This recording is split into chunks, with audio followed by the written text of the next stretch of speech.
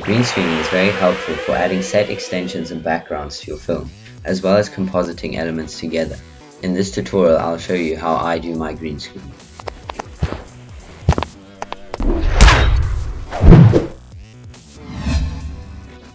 For green screening, I use a program called After Effects, where I drag my footage into it and key out the background using an effect called Keylight. However, this is not the only program that can do this effect. Okay, so when you're filming, you want to try and keep the green screen as evenly lit as possible, and then try to keep most of the objects in focus. This makes it a lot easier to key out the background.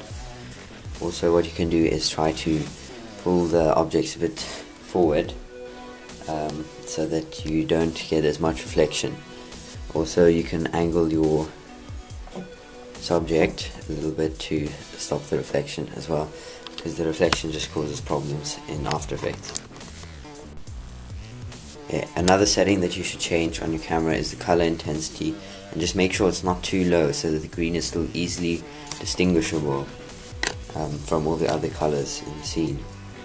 Also, if you're doing camera movements, make sure that they are only linear, like just going side to side or zooming in and out, because if you use 3D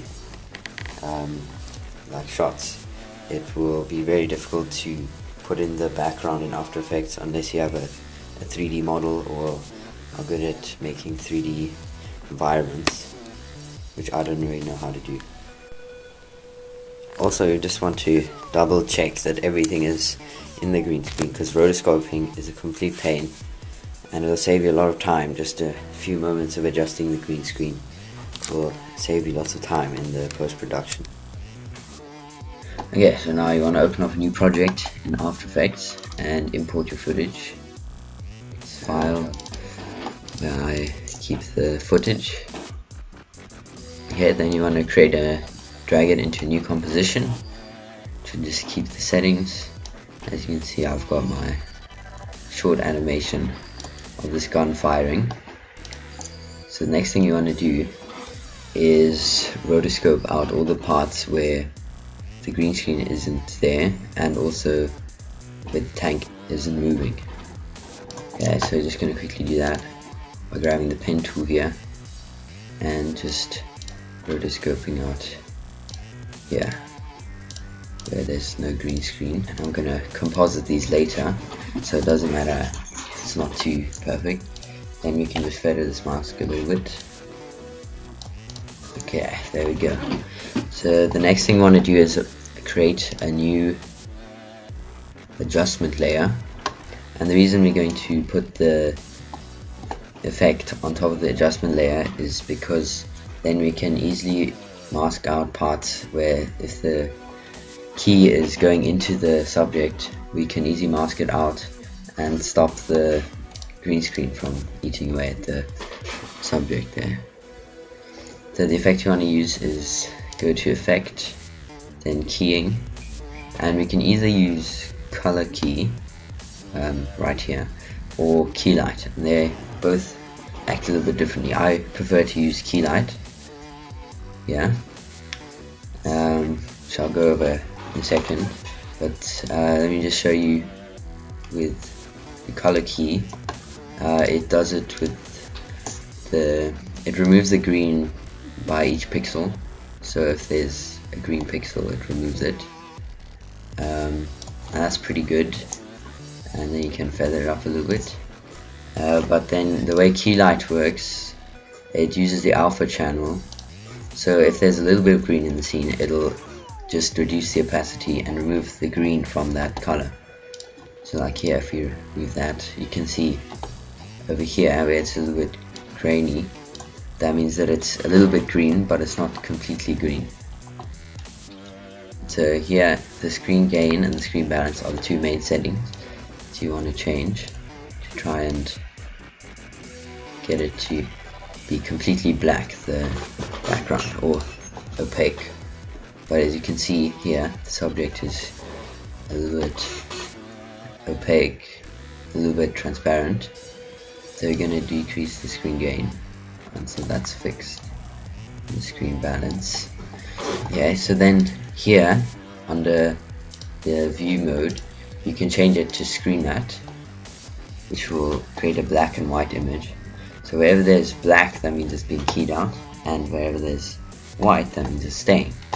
So now under the screen matte effect right here, you can play around with these parameters to try and get it as good as possible.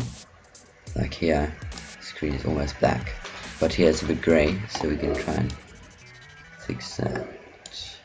Okay, and that already looks pretty good. We go back to final result, and it's all keyed out. I'm just gonna scrub through the footage, make sure there's no big problems. Yeah, it's keyed out a little bit here, and now here comes in the why we use an adjustment layer, because over here and here there's a little bit missing.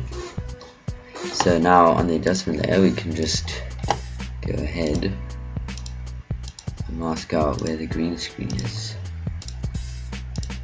and now it's leaving all the green in here. Now if we fed that up, it looks much better than before. So now we've just keyed out the green. Okay, and also here we're gonna have to adjust this.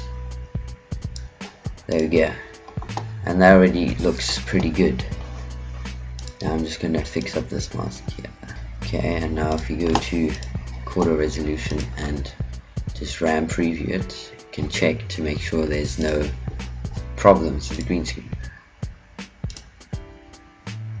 Okay, so if the subject looks a bit odd, you can go, like it looks a bit purple or something because you removed the green, you can go into foreground color correction, and this can help you change the saturation, the contrast, and the brightness, which you can do, but mine's fine, so I'm just going to leave it. So that is pretty much all you need to know about chroma keying. Then finally, if you want to add a background, I'm going to fix this all later, but you can just go and grab an image to put behind it. Now I'm going to composite a bunch of these all firing at the same time, which I'll do later. But I'll just show you with an image. BG images.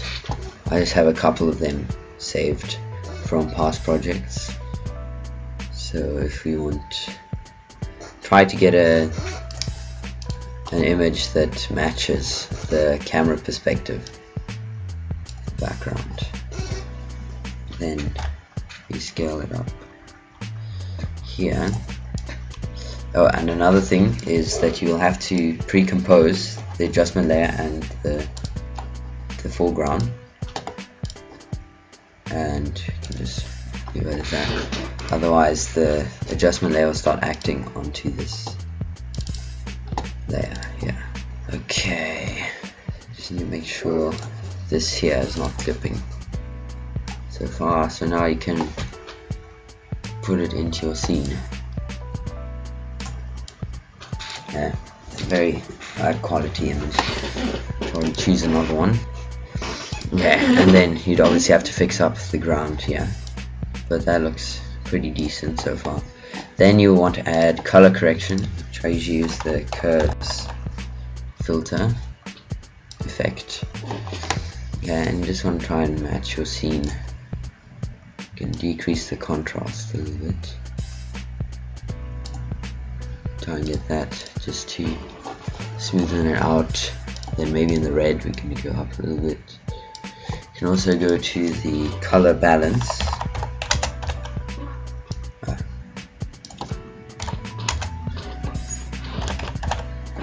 Color balance, and then you can adjust the midtones and the highlights and stuff.